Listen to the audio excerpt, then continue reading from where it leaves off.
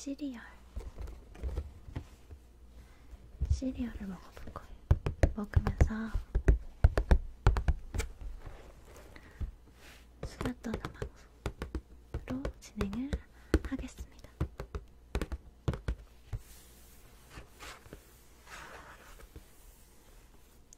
오리쌀 허니링을 먹어볼 건데 저도 이거 처음 먹어보는 거라서 맛있을 것 같아가지고 기대가 되네요.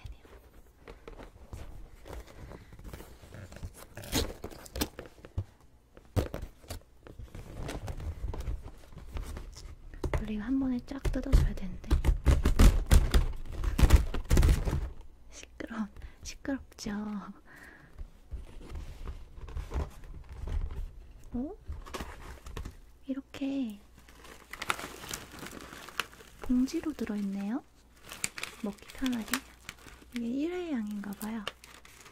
이게 몇 개가 들어있는 거지? 10개가 들어있어요. 먹어볼게요.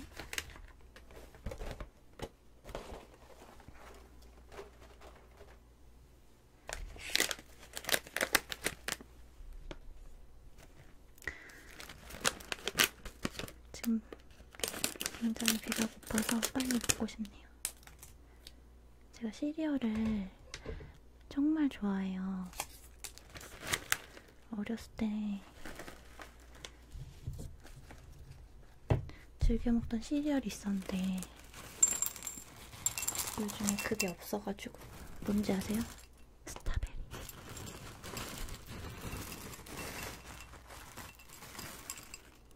되게 단 냄새 난다. 단 냄새.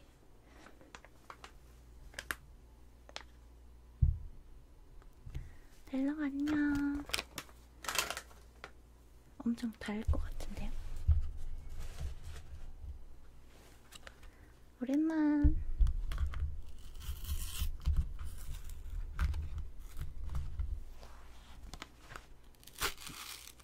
사실은 집에 우유가 너무 남아 돌아가지고 이거를 해결하기 위해서 시리얼을 샀습니다. 우유 버릴 것 같아가지고.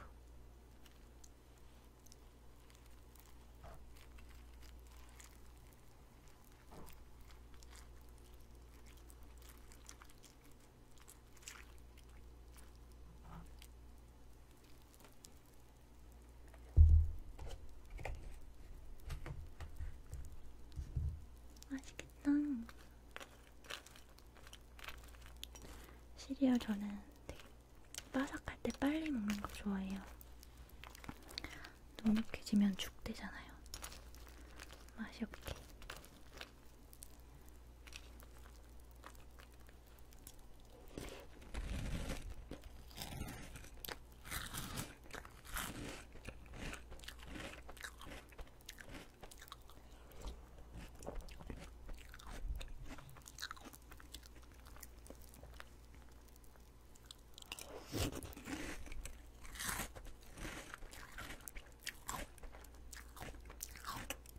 이거를 뭐라고 설명해야 되지? 이 맛을?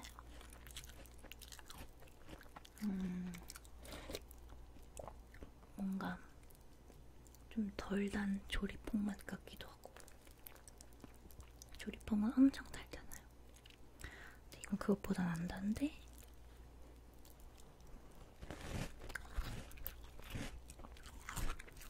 조리퐁 느낌? 맛있어요.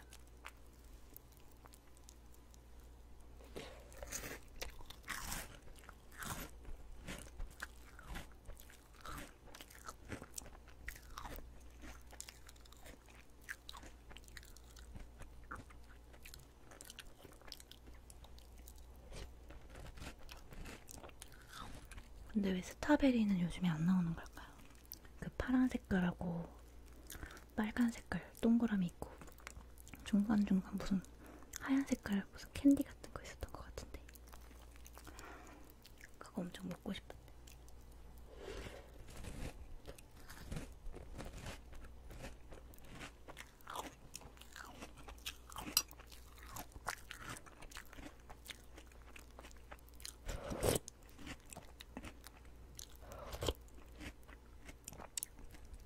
이렇게 말고 무슨 5곡, 뭐 7곡 이런 시리얼 있잖아요. 그거를 두유에 말아먹는 것도 진짜 맛있어요.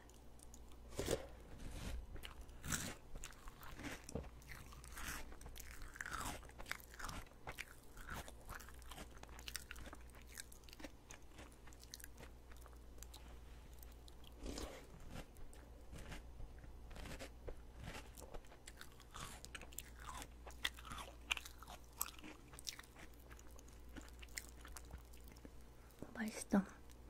한 봉지 더 먹고 싶어요. 다 먹지도 않았는데.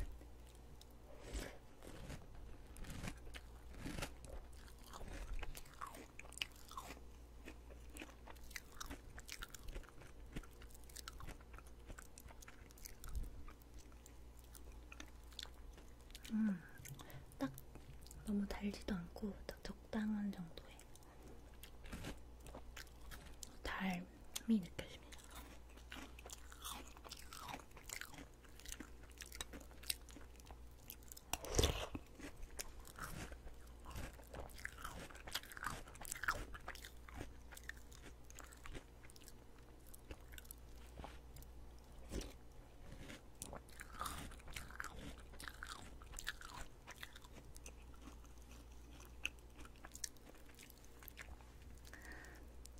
오늘 사실은 롤플레이를 어제 낙서 거기서 영감을 받아가지고 친구를 그려주는 롤플레이를 할까 그런 생각을 했는데 이틀 연속 똑같은 거 하면 재미없으니까 오늘은 때밀어주는 롤플레이를 하려고 해요. 아직 때미는 소리에 ASMR은 없는 것 같은데 제가 해보려고.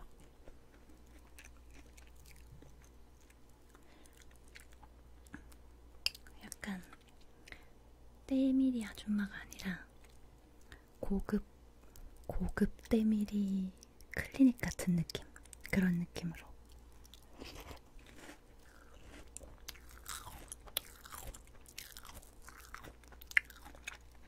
그래서 빨리 시리얼을 먹고 롤플레잉을 하겠습니다.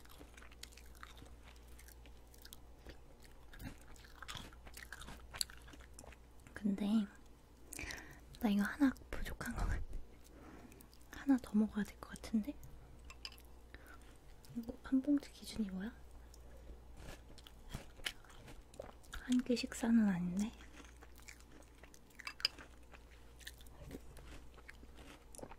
잠깐만. 이제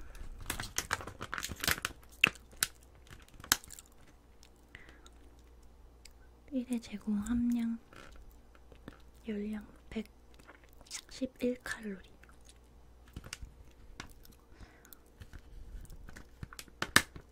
오, 46%나 쌀가루가 들어갔대요. 되게 좋은 걸로 만들었나봐.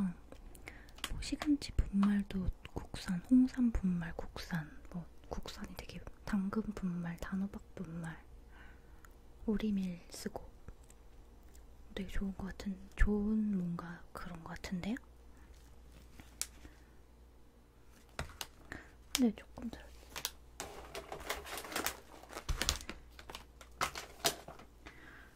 그런 의미에서 하나만 더. 우유가 너무 많이 남았어.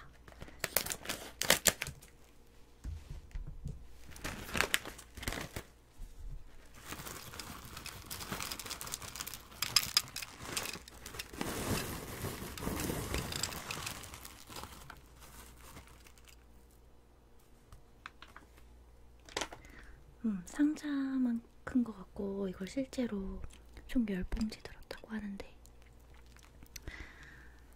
다 쏟아보면 상자의 반도 안 찰 것 같은 느낌? 뭔가 속은 것 같은데. 근데 뭐 재료가 다 좋은 거 들어갔으니까 뭐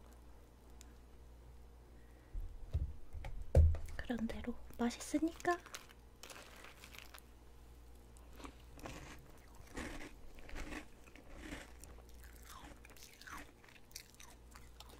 아, 코코아 쿠키님 오랜만이에요.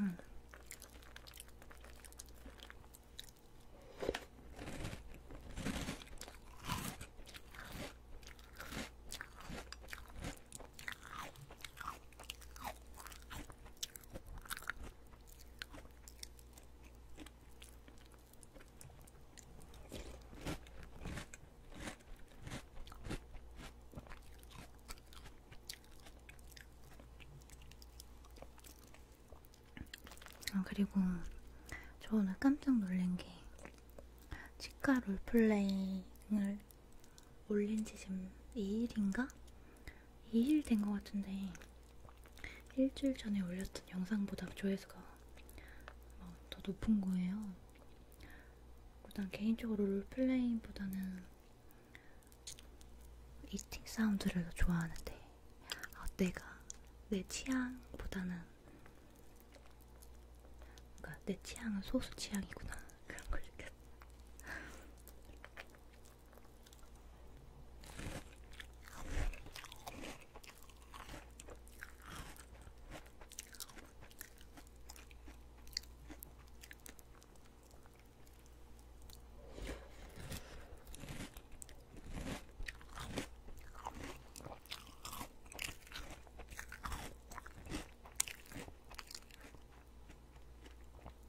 그래서 어쨌든 그 때밀이 롤플레잉을 하기 위해서 오늘 복장도 이렇게 입고 나온 겁니다.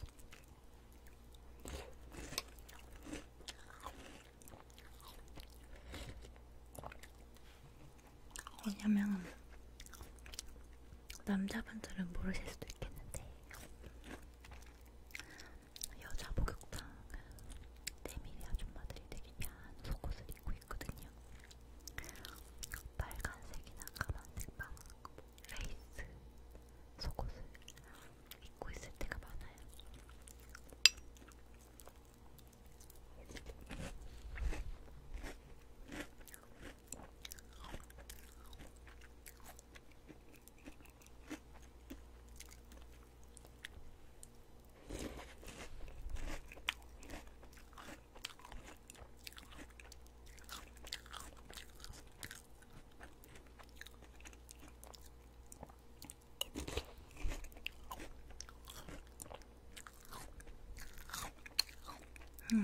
코코아 쿠키님 오늘 때밀이 롤플레이 할 거예요.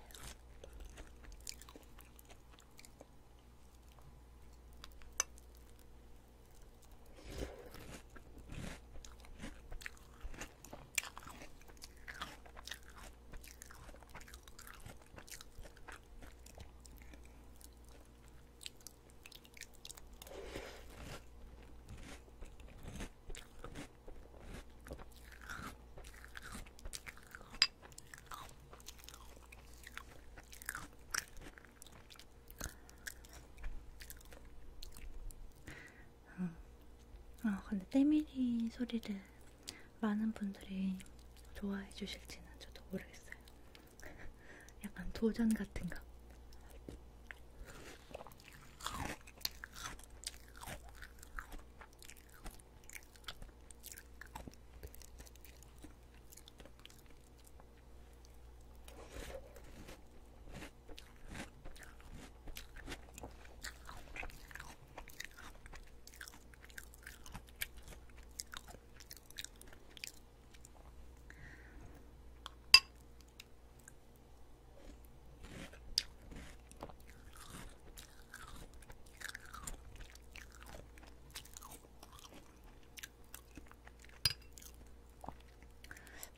막 머리 감기는 거 이런 것도 하고 싶은데 머리 감기는 거는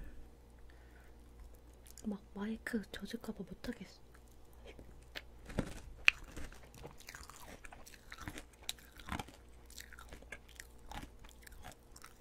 겁나.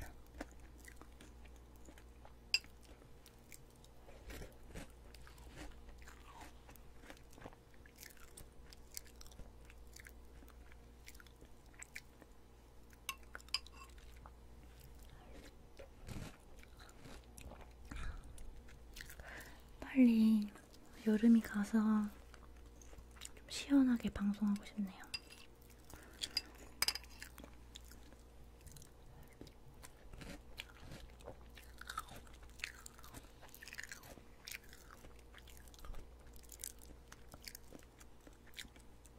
쿠키님 내 유튜브 가봤어요? 나 유튜브에 몇 개 많이 올렸는데.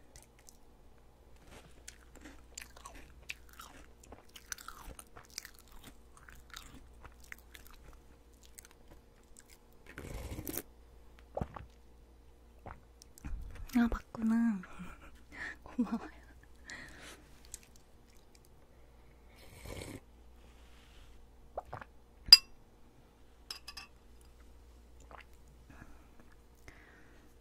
오, 이제 배가 불러요. 배가 찼어. 아, 남자친구랑 통화하는 것도 봤어요?